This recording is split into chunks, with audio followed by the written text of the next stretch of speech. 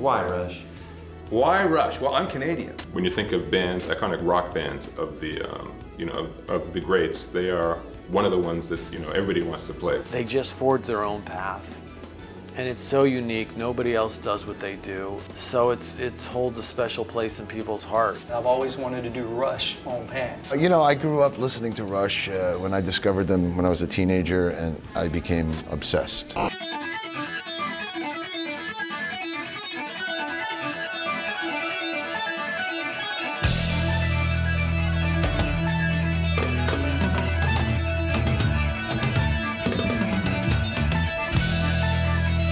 Well, the big picture with Pan Rocks, we've done these 2 projects in LA, these recording projects, just to let people know the versatility and the capabilities of the steel pan instrument. We did Led Zeppelin, we did Kiss, we did Jane's Addiction, we did an original, we did a Christmas tune on the first project. So we decided to do the Pan Rocks Rush. When we were in Vegas, we were hanging out and we were looking back over the original recording we had done, which was with Billy Sheehan, Tracy Guns, Bruce Kulick and Stephen Perkins, and it's like, all right, what are we gonna do next? Let's do Rush. And it was a much more ambitious project than doing the rock tunes that we had done on the previous session. We wanted to stretch out and play the music of Rush on this project, just not to even build on the first project, to kind of spread it out. Say, look at the kind of music that you can do with these instruments. The first time I asked him, okay, we could do this thing, how many players can you get? He was like, dude, I could have 50 players here in like a day. Is everybody going to fit in there tonight?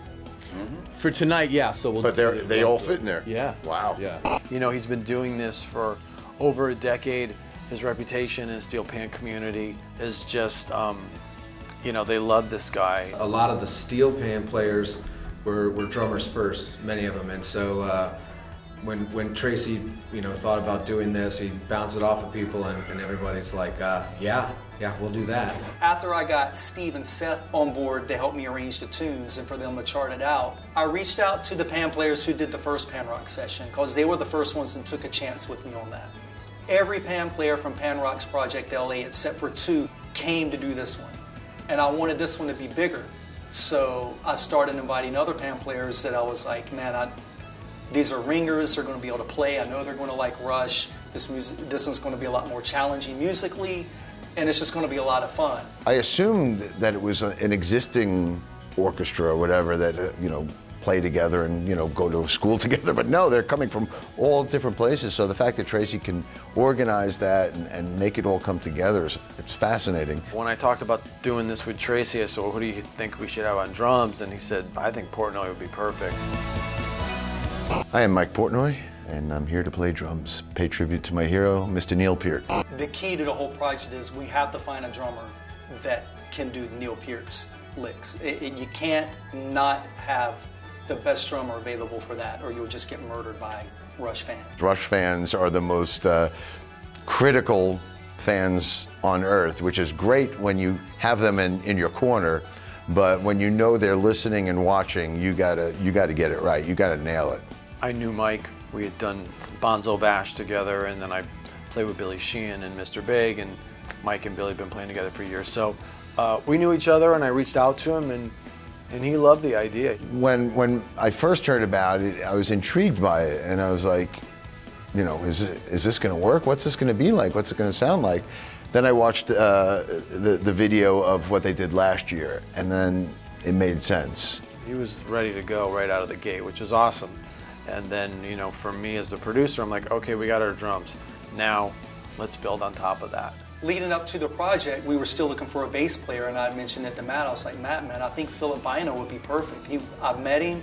He was the coolest guy in the room, and if he plays with Steve Vai, he's going to have to know how to nail the Rush stuff. Geddy has a very specific thing where it's very precise, but I wanted it to have balls too. I've known Matt from the Whiskey Jam for a good while, and they ended up needing a bass player, and I guess since I've played with Vai and Planet X and Derek Sherinian and all these I guess math rock kind of bands, they figured I could come in and have a lot of fun playing this. I'm Pete Thorn, guitar player. Pete's just one of those guitar players that can play anything. We're playing some Rush music with some steel pans.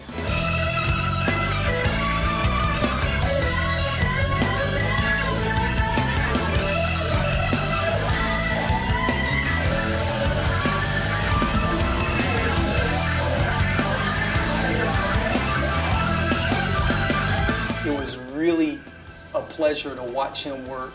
We actually stayed late one night just to overdub some parts because he just wanted his parts 100% correct. So he stayed late on his own dime, and you can hear it on the records.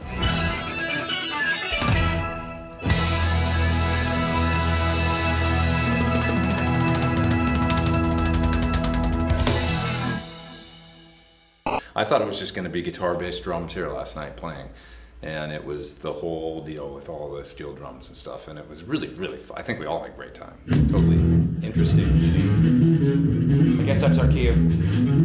Thanks, man. Time to rock. You bet. It's going to be fun. Yep. Rock!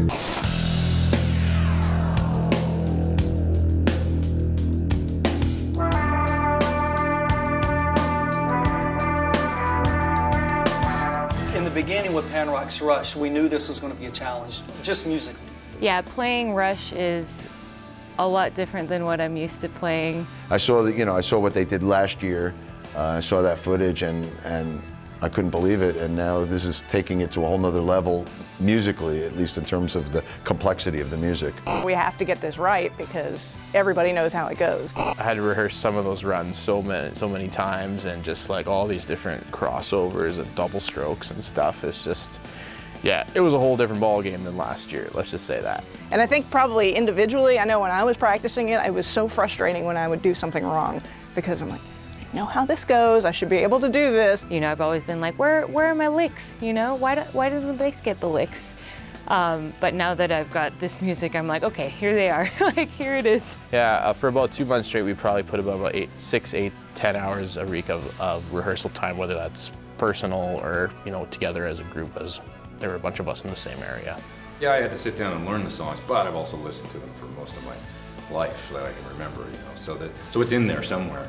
It's in our musical DNA from the time that we were kids. The professors that wrote out the charts did a great job, and then the guys and gals that played it, they crushed it. When we got into rehearsal night and we ran through the first tune, Tom Sawyer, and we played it as a group like we had played it for a year, I was just kind of like, are you freaking kidding me? Those 2.5 days could not have worked without everybody being so prepared. Yeah, I can't say enough about the band players. Their spirit, their personality, their dedication, and their willingness to be a part of something like this. And even like the last one, there's like a family happening here. It's rare that you could find a band of 3 or 4 or 5 people that immediately connect. But to do it with a room full of like 40 people and immediately be locked and tight and feeling an energy like that, it's unheard of actually. It's pretty incredible. It's a force. It's a force of nature, and it's also one that you don't come in contact with. I've played with 30 guitar players. I've played when it's been 5 drummers and all that stuff. I've never played with a single steel drum pan player, much less an orchestra of them. So to see 40 of them in sync, playing music, playing harmony, playing melodically, having all the instruments covered, it was a real nice surprise. Once they had it, was there, and that's the beauty of these guys. They know their instruments, they know their music, they know, and they're on it.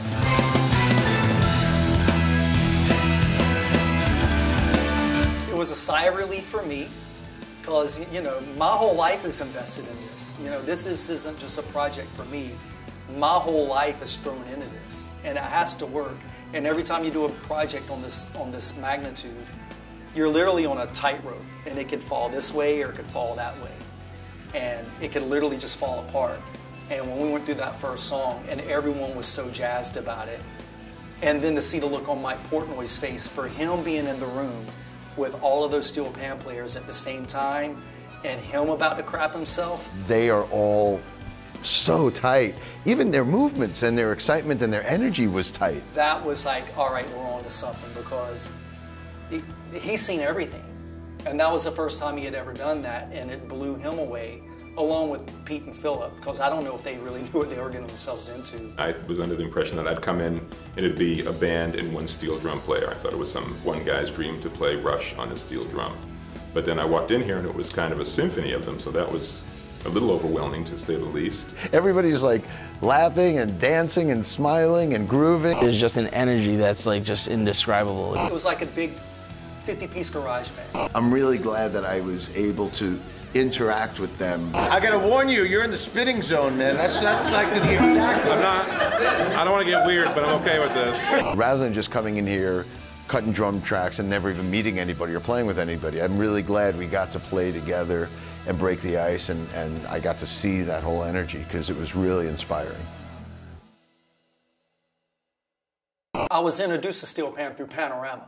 A lot of people are introduced to steel drums through like island music and just like pretty music on the beach or Margaritaville.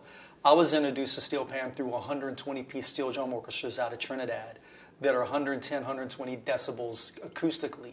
So when I first heard those, to me it just sounded like rock music.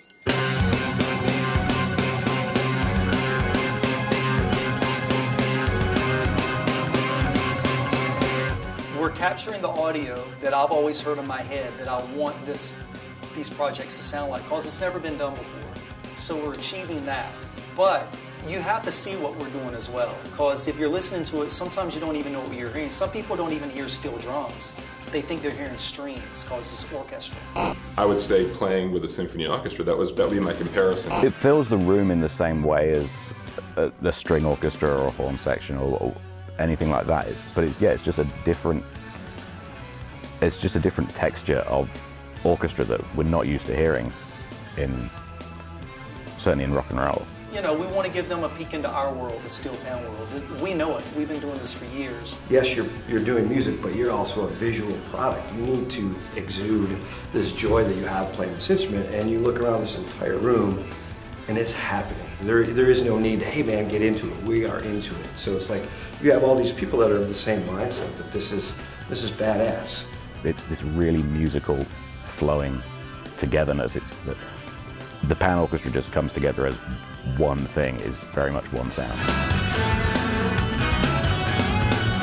So we recorded everything in 2.5 days, which thinking about that seems insane. But that's my job as a producer, to take the budget and then the tasks and get the right people involved and pick the right studio and the right engineer. And so we've got technically the right environment, so it's going to sound right. It's going to feel good for everybody. And then also there's a logistic of dealing with, 45 human beings. Matt's a great producer. He sits down and listens to something and knows where it should go. I think Matt has a really great ear for rock and roll. I can just count through the whole click. Yeah. You got an extra pair of sticks?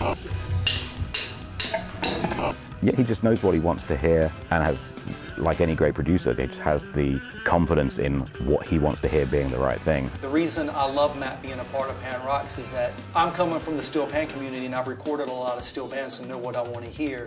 But it's nice to have a separate set of ears like Matt's, who's in the rock and roll world, who wants to hear it the way he thinks it should be. And then me and him always come to this nice little compromise, and it turns out exactly the way we would want to hear it. I've always wanted to hear rock and roll treated as an orchestra, so to have that big sound. So some of my favorite records are guys that approached recording rock bands like that.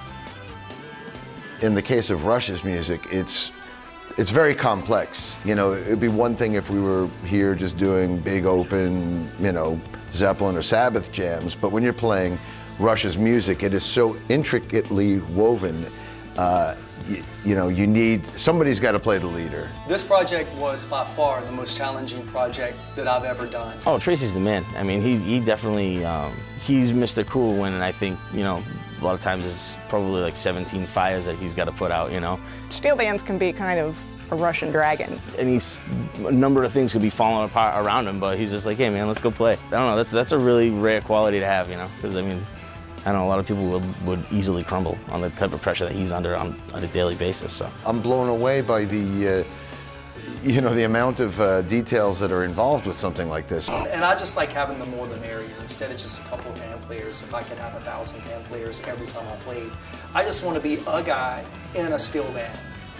But the steel band that I want to be in is a rock steel band. So I'm kind of the leader of that because I have to put it together. But as soon as I put it together, I just want to be a dude in the band.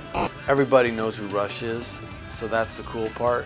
But letting people know what the steel pan is and what it can do and all the different ways that it can be used. If I can reach 500,000 people with every video that I do with this Pan Rocks in this medium that we're doing, then I have the privilege and the honor of opening a door to say, look, there's a whole art form that you don't even know about yet.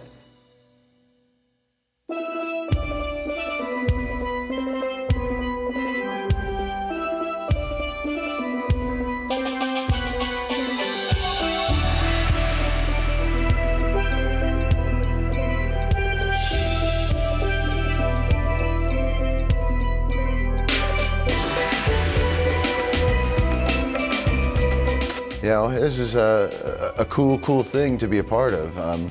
Not only because it's something that I've never done before, I've never played with a pan orchestra.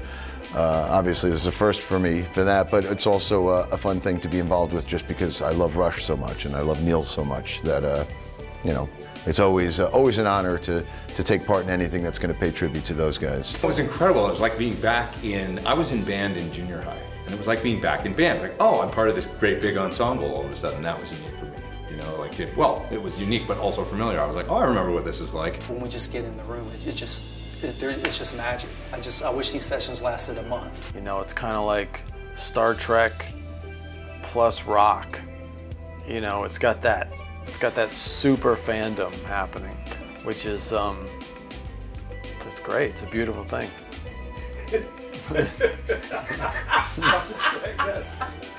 So awesome. I've never heard that. That's great, dude. That's really good.